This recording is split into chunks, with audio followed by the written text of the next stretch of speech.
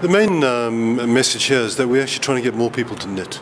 We want more and more younger people knitting, and that's why we in fact are working with Save the Children.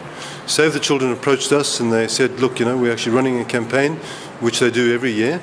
Their campaign this year is Born to Knit, and it's actually about knitting squares, squares make blankets, and blankets save lives. By all accounts, there's something like 8 million children at risk just from preventable illnesses like pneumonia, which, if they've got blankets, their lives will actually be saved. So we've joined forces. And, from our perspective, it's actually a wonderful sort of community-driven campaign where, in fact, people are encouraged to knit, and we actually, do a whole lot of good. At the same time, there's a commercial imperative, and the commercial imperative is we want people to learn to knit. All over the world, for example, in America and the UK and all over Europe, Worldwide Knitting Day has actually become a big phenomenon.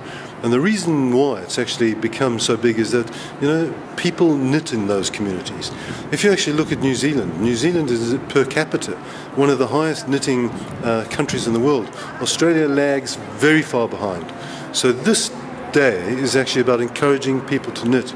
And what better way than to actually get people to knit squares that will actually benefit people? I'm Louise Kelly. I'm a passionate knitter and get a lot of pleasure from it, and this is a good opportunity to help other people share my passion and get some rewards from it.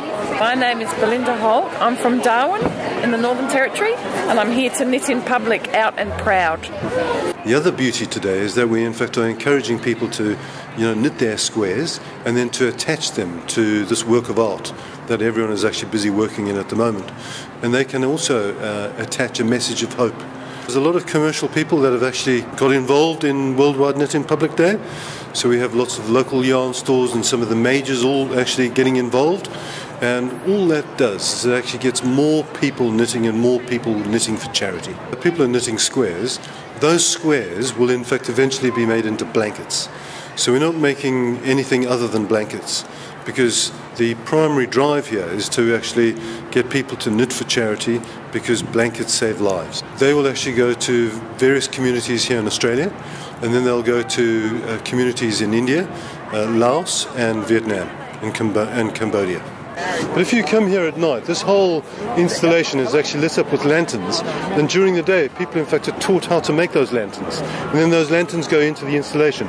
It's just a magnificent idea that Federation Square have come up with. So at night it's a real spectacle. So light is in fact the feature, and light in fact represents fire. So it has real resonance with our past.